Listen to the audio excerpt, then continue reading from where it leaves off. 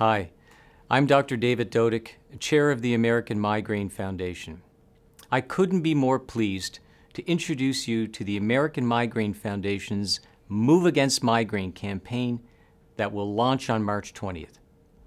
This is an unprecedented initiative that has been in development for about 2 years, but indeed is long overdue. Migraine is the third most common and among the 7 most disabling medical diseases in the world. And yet for far too long, individuals with migraine and other diseases that cause severe head pain have had a very difficult time finding help, understanding, and compassion. They've had to endure the stigma of dealing with an invisible disease that can affect every aspect of their lives, including their personal, social, and family relationships, as well as their professional and career aspirations.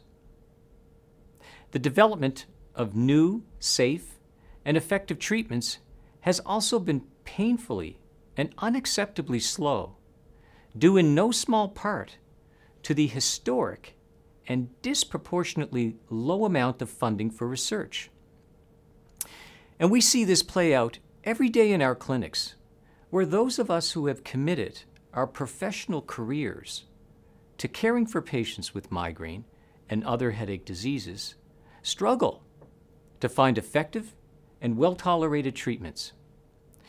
For these reasons, and on your behalf, we and our creative partners have worked very hard to prepare for this first-of-its-kind public awareness campaign that we sincerely hope and are very confident will define migraine as a disabling neurological disease with potentially serious long-term consequences, eliminate the stigma, and provide an opportunity for patients to learn more about their disease, find help by locating specialists in their communities who can provide expert care, find opportunities to get involved in clinical trials that are testing new treatments, and get connected with others as well as with experts from around the country and indeed the world.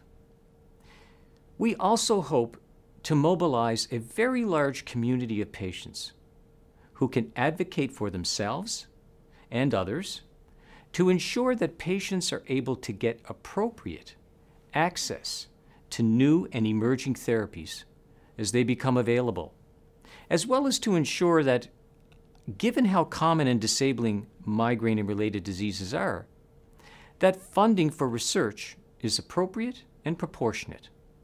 So what can you do now? Well, you can visit our new website where you will find a lot of information that will enable you to learn more, find help, and get connected. You can tell your friends and family members to learn more about the campaign and visit our website. And you can use your social media and personal and professional networks to promote the campaign and advocate for you and others who suffer. This campaign is for you. And I thank you all very much for supporting the Foundation's efforts on your behalf and on behalf of patients everywhere.